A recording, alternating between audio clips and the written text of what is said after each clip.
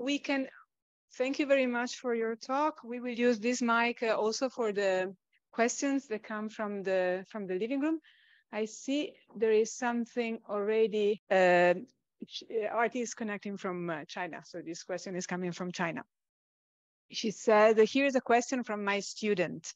Why do you still pursue authenticity in your paintings, which could be achieved by photography?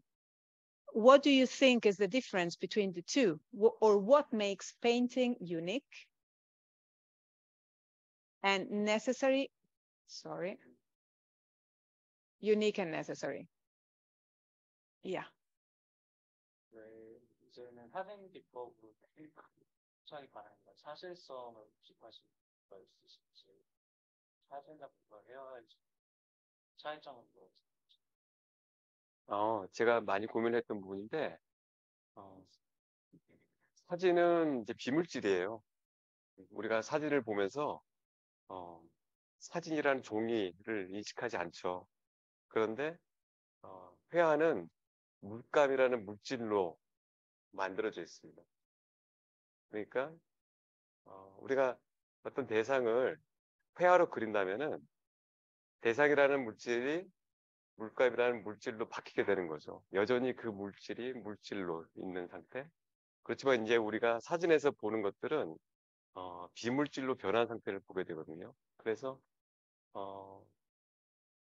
사진으로 찍은 것과 회화로 그린 것이 같은 장면을 담았다고 하더라도 거기서 느껴지는 느낌이 굉장히 다른 것 같아요. 네. So that is actually something that I've thought about for a long time. And I think the main difference is a photography isn't an actual object. So when you see a photograph, you actually just see the image, but you don't actually notice the paper that it's printed on. Whereas with painting, there is paint, there's canvas, there's a lot more tangible objects that exist within that frame. So when you paint a scene, even though it's the same scene, when it's going from an actual existing scene to a photograph, it feels different than going from an existing scene to a painting, which is also another object. And also, because there are more questions, what is your inner feeling like when you paint? And does it vary among different media or subject matters?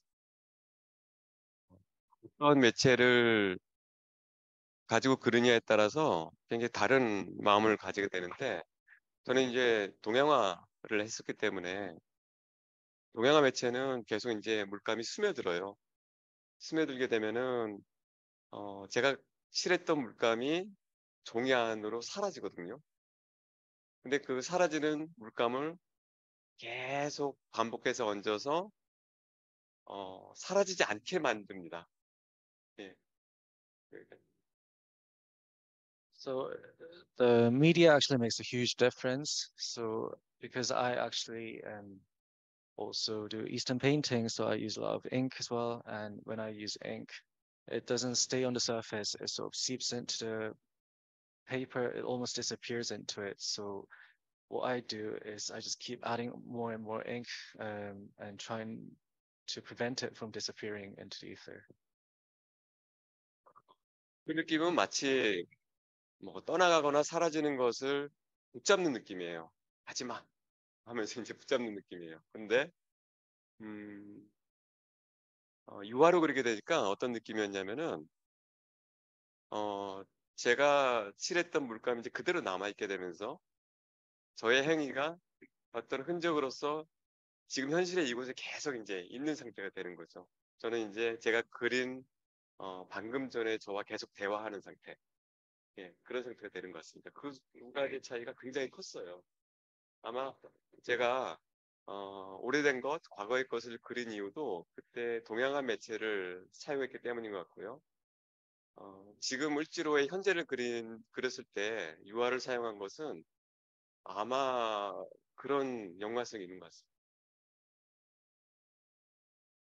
So because the ink keeps disappearing into the paper, when I'm painting Eastern painting, it almost feels like I'm trying to hold on to something that is refusing to stay, that wanting to go away. Whereas when I'm doing oil painting, it just kind of piles up on the surface and I can see what I was doing just a few seconds ago. So it almost feels like a conversation between me and myself. And so with that, I think that's why I was more focused on capturing the past with my Eastern paintings, whereas now with Ujiro, that's I think it's more fitting that I'm having a conversation with something that's still in the present. Thank you. Any question from the living room, you just raise your hand and I will give you this, which doesn't bite. Otherwise, I keep, because there is one more from the students. She's an art teacher and she gathers students and they're all listening to the talk, which is why we have so many questions. Are you affected by any masters in art history or any other artist?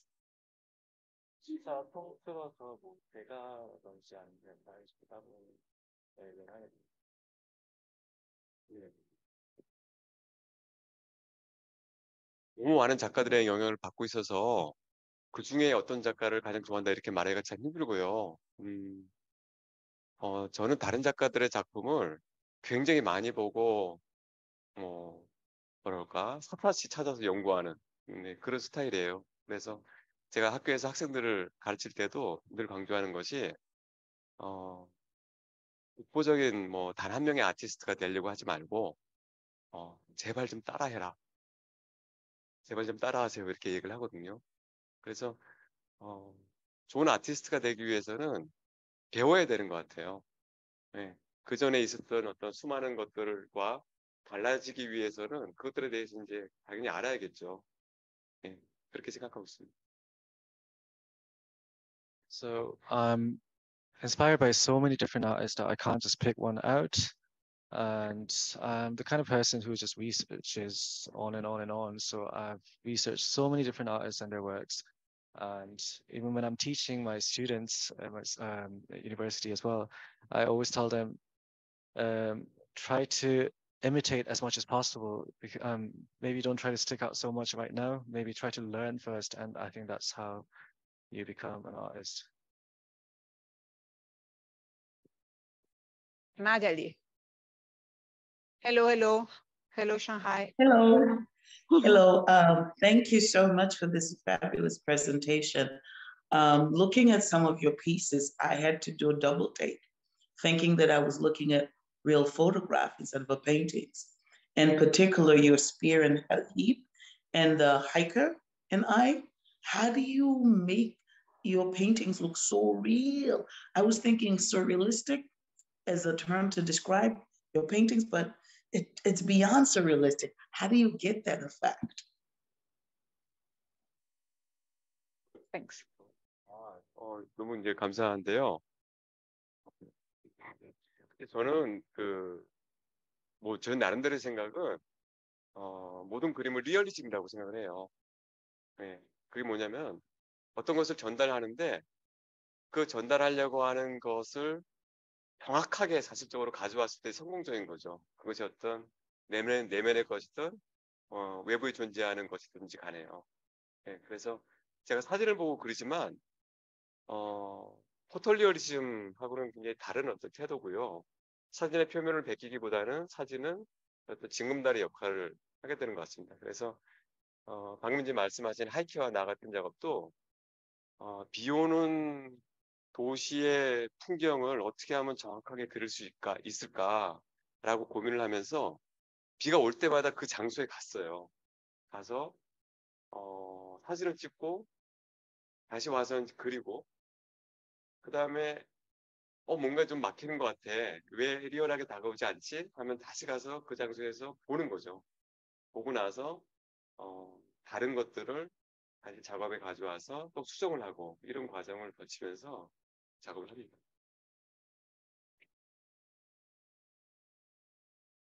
So I think all painting in a way is realistic because the goal of painting is to convey something, whether it's something internal like your thoughts or emotions or something external.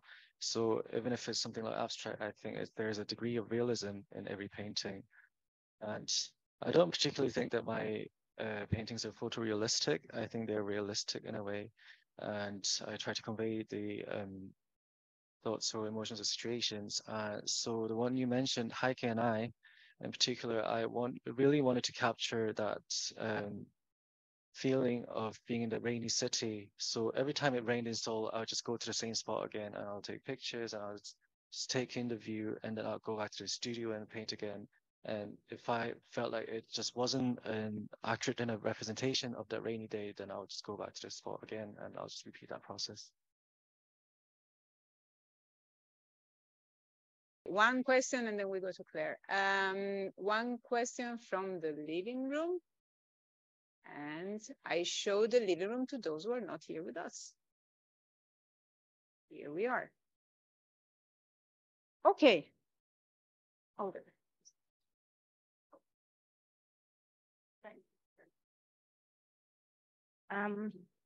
So when I was looking at when you were wandering in abandoned apartments, I don't know how you felt it, but I was struck that the cupboard was open. What make a person to live, if you're taking everything from it and you leave the cupboard, you close it, but it was open. So my question is actually, have you altered it? Have those art that you were, well, there were pictures, right? Or were the pictures, or they were paintings inside the apartment, paintings. Okay, so have you altered it? So have you took this horse out of somewhere and put it on their table? And if you did it, why? So what was that? 있는 그대로입니다. It was exactly as it was.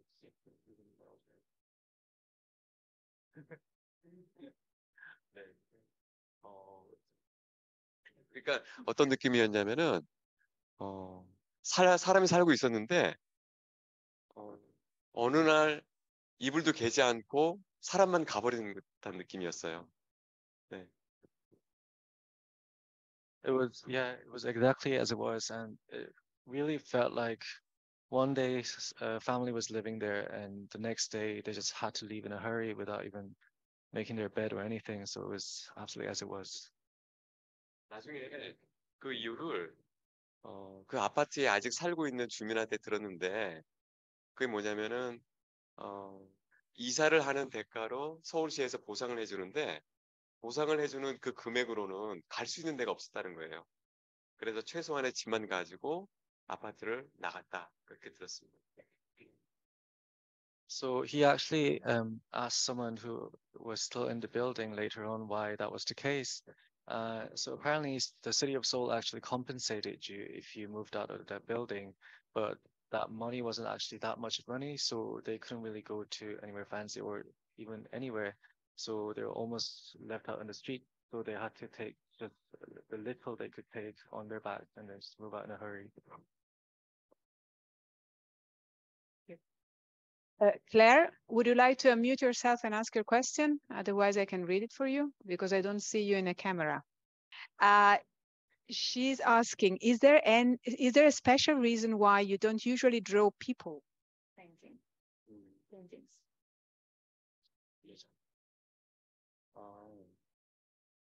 저한테 굉장히 어려운 부분인데 사실 저는 그 풍경에 인물이 있는 거를 굉장히 그리고 싶어요. 그리고 싶은데 아마 그림 그리시는 분들은 공감할지도 모르겠는데 인물이 들어가는 순간 풍경을 인물화에 맞게 그려야 돼요. 근데 저는 이제 풍경을 어떤 머티리얼, 물질적으로 주목해서 그렸기 때문에 그 방법이 이제 잘 맞지 않는 거죠. 근데 언젠가는 좀 그려볼 생각입니다. So that's actually quite a difficult question for me to answer because I really do want to paint scenes with people in it. It's something I would actually love to do, but one thing about painting is that if there's a person within that scene, it's usually that the scene is painted around the person, not the other way around. So that's not something that I'm completely comfortable with doing just yet. So that's why I'm putting it off. Okay, and one question from the living room, Carrie. I'll just ask in Korean. Hi, Mitra. 선생님의 작품을 보고 제가 여러 가지 감정을 많이 느꼈는데요. 그 선생님께서 그 한국의 역사의 그 당시 지금 서울을 보면 너무 많이 변해 있잖아요. 선생님이 초반기에 하셨던 그런 작품과 사회적인 컨텍스트가 선생님의 동기부여가 어떤 내용이 좋았기 때문에 아니면 그 알리고 싶으셨기 때문에 그 동기부여가 아주 강력히 된 걸 제가 느꼈어요. 그러면 지금 서울을 봤을 때 그 세대적인 차이도 많고 이런 빌딩을 보면 그 당시의 느낌이 전혀 없거든요. 근데 선생님이 하신 그 작품과 지금의 서울을 봤을 때 저는 개인적으로 조금 좋은 면도 있지만 떼단 면도 있고 여러 가지 감동을 많이 느끼는데 선생님께서 계속 그렇게 시너리를 가지고 계속 하신다고 하시면 지금 2023년에 이 빌딩들을 봤을 때 어떤 동기를 느끼시고 혹시나 나중에도 30년이 지났을 때 서울이 어떻게 보이실지 저는 그게 굉장히 궁금해요. 그래서 그 부분 얘기해 주시면 감사할 것 같습니다.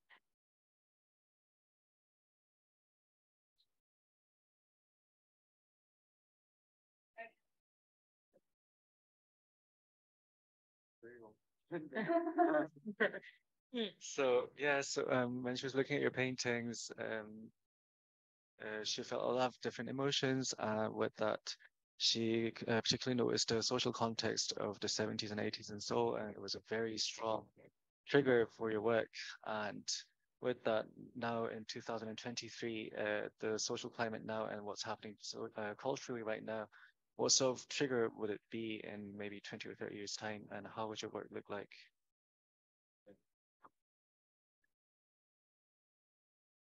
서울은 굉장한 현대 도시잖아요. 그런데 제가 풍경을 그리기 위해서 높은 건물의 옥상에 올라가게 되면은 뭘 보게 되냐면은 대로변으로는 현대식 건물이 있는데 그 현대식 건물 뒤로 가면은 제가 그리는 그 건물들이 꽉 차 있어요. 예. 그런데 어떤 미디어를 통해서 보여지는 서울은 대로변에 있는 현대식 서울만 보여지는 거죠. 근데 실제로는 거의 한 70% 정도가 옛날의 서울의 모습을 그대로 가지고 있는 이제 시간이 흐르지 않는 곳이고 그 다음에 30%가 이제 보여지는 서울인 거죠. 네. 그리고 이제 사람들의 삶을 보더라도 역시 이제 그런 양상으로 예, 살고 있고요. 그래서 어, 도시가 매력적으로 보일 때는 어, 그런 외부적인 면과 내부적인 면들이 어떠한 조화를 이룰 때인 것 같아요. 그래서 오래된 것과 그 다음에 새 것이 서로의 역할을 할 때 어떤 아름다움, 그 다음에 어떤 시간성이 있는 도시가 되는 거죠. 풍부한 도시가 되는 건데 제가 아쉬운 거는 서울이라는 도시가 과거의 것들을 계속 이제 지우려고 해요. 예, 지우려고 하고 아주 과거의 것만 이제 문화재로 남겨놓는 방식으로 그런 식으로 보고 있죠. 그러다 보니까 많은 사람들이 밀려나고 고통받고 하는 어떤 현실이 벌어지고 있고 그런 데서 저는 이제 뭐랄까 어떤 슬픔 같은 것들을 늘 느끼게 돼요. 네. 그래서 제 작업을 통해서 그런 얘기를 하고 싶었고 아마 계속 이런 얘기를 해야 되지 않을까, 할 수 있지 않을까 그렇게 생각하고 있습니다. Oh gosh, that was a long answer. So, I mean, Seoul on the surface is such a modernized metropolis. There is so many cutting edge technology and newer buildings, but that's just the surface. That's just what we see on the main roads. But just behind those buildings, there are still these buildings from the 70s and 80s, these tiny, old, dilapidated, neglected buildings still existing, and they actually make up about 70% of Seoul. It's the 30% what we see is just the surface. And I think that also reflects how we live today's world as well. I think we think we're living in this abundance, but there's still so much impoverishment and poverty, and so the conservatism and old ways of thinking. But I don't think that's something that's needs to be completely changed. I think a city is the most beautiful when the past and the future coexist in harmony. And with that, I think what I'm saddened about is the fact that Seoul is constantly trying to just erase the past and just look to the future. So unless it's like a very ancient, very old, I don't know, like from Joseon Dynasty or Goryeo Dynasty, we're very quick to forget the past from just 50 years ago.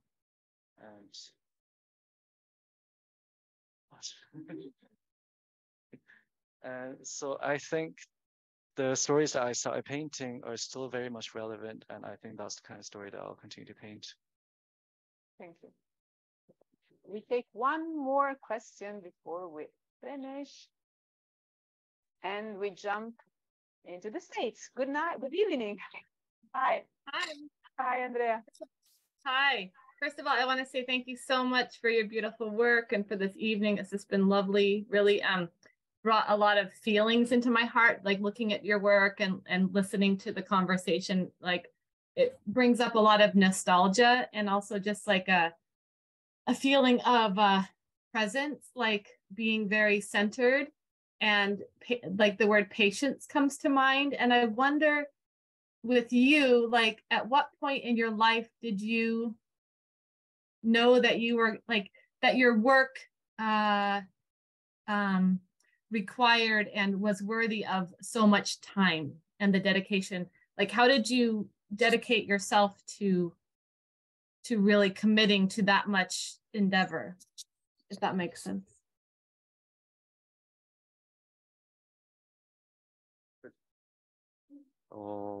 사실 이제 많이 인내를 해야 되는 작업이고요. 어떻게 얘기해야 될까요? 제 성격이 좀 인내를 해야 되는 성격인 것 같아요. 그래서 빠른 시간 내에 어떤 것들이 그려지는 것이 부족해 보이는 거죠. 항상 부족해 보이는 거죠. 근데 왜 그런가 이제 생각을 해본 적이 있는데, 내 자신을 보여주는 것은 별로 중요하지 않구나라는 생각을 하게 됐어요. 언제부턴가. 대신에 저 바깥에 있는 내가 감동을 느끼는 어떤 것을 다른 사람들한테 저게 굉장한 것이야 라고 보여줘야 돼 라는 식으로 이제 생각을 하게 된 거죠. 그렇게 되니까 바깥에 있는 것들은 사실 제가 굉장하게 느낄 만큼 쉽게 그릴 수 없는 거잖아요. 함부로 그릴 수 없고. 그러다 보니까는 있는 힘을 다해서 열심히 그리게 된 것 같습니다. So those require a lot of patience, and I think as a person myself, I think I'm the type of person who is very designed for patience as well in a way. I don't really like it when things are just done in a hurry and produced in mass. And I think one thing in particular, so as the more I paint it, I realized that I don't actually want to particularly show what's on the inside or like what's like show about myself, but rather I want to show the people what's out there and how magnificent and beautiful it is that what's out there. And I think that's something that I can't just handle willy-nilly, and that's why I think that requires a lot more patience, because it's outside of myself and it's bigger than me. Thanks a lot. Then I said that was the last question, but it's so hard to stop when questions keep on coming. So just one more, and that's it. And then we set you free. Elena, can you please unmute yourself and ask your question? Elena, yes? Hello. Aisha, Okay. hi again. Can you hear me? Yes, we can hear you. Okay, very well. I just read what I wrote. I really love your work, the reality of it, but you seem to prefer to paint like rundown or abandoned buildings, like a way to preserve the past and the history behind it. But I guess in Seoul, like in Shanghai, there's also another reality, a more modern one. Don't you find the same appeal in the site of modern Seoul with the high scrapers and, yeah, I guess the shopping malls, or a different reality than the old one? Thank you. 동기부여가 되지 않아요. 네. 뭐라 그럴까요? 화가한테 있어서 동기부여가 되는 것들은 내가 그릴 수 있는 것이어야 되는 것 같아요.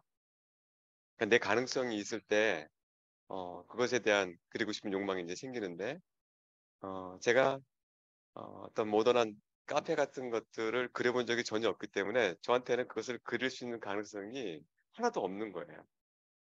예, 근데 반대로 오래된 어떤 것을 봤을 때는 그것이 가능성으로서 이제 다가오게 되는 거죠. 그런 차이가 있습니다. So to sum it up, no, it doesn't really inspire him at all. I think as a painter, if you want to be inspired by something, then it has to be something that you know you can paint, because he's not like he doesn't paint new and modern cafes or apartment buildings or shopping malls or whatever. So he knows that he's not going to be inspired by it. Whereas when you see something old, like a dilapidated building or neglected area, he sees it as a possibility. So I think that's why he keeps painting these old buildings and neighborhoods. Thank you very much. And now I can say class dismissed. That's it. Thank you very much.